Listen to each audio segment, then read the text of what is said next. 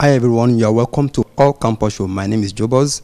Yeah, on the show today, we are at the 11th floor of the Senate building of the University of Lagos. And coincidentally, I am going to be with the 11th Vice Chancellor of the institution.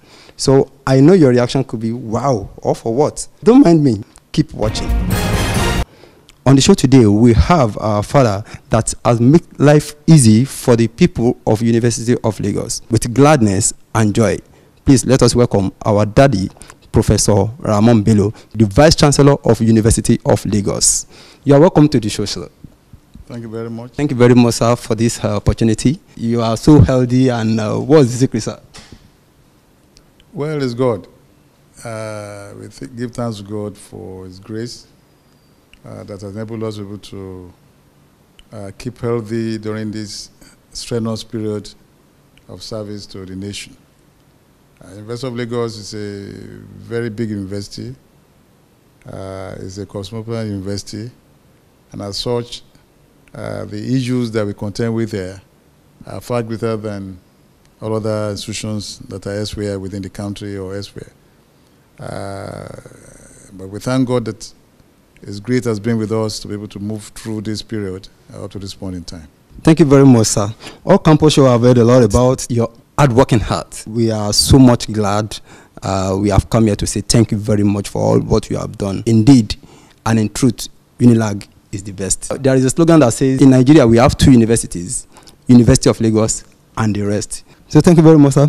Looking at the angle of making life easy for students that want to enter into an institution, you have made life so easy for them by creating JUPEB.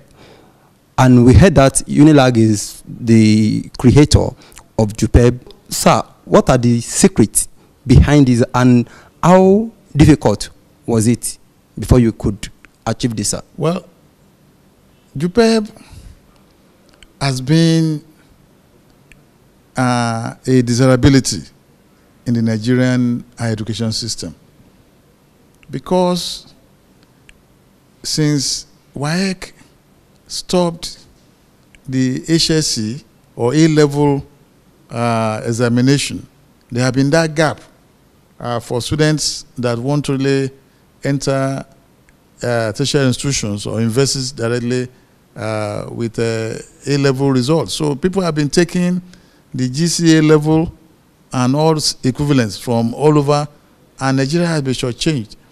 When the universities saw the drawback, we saw all kind of fake results, fake A-level results that were coming in, then we saw the need for universities to now run their own programs. So each university started running the foundation programs, they call it, or diploma programs. And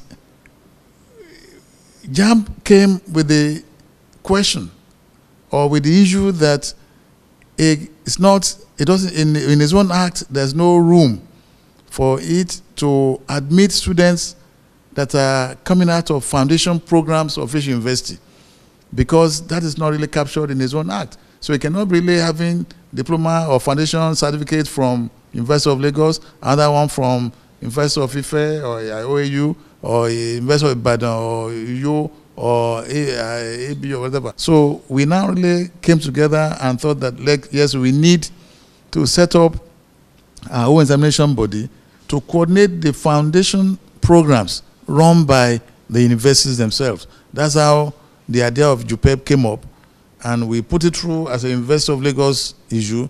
Our Senate approved it, so we now brought to the attention of other universities in the zone, as well as across Nigeria, and we invited a few to join us to be able to put it up. We're happy that we got it through during our own time, and it has made it life easy. And once you take the examination, you pass the examination, you can use that exam result in any Nigerian institution.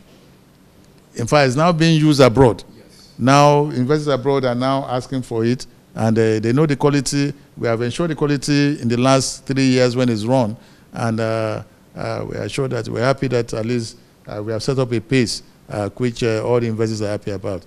At the moment we have close to, I think, about 40, 50 universities, private and state and federal, that are now enrolling into the JUPEB examination.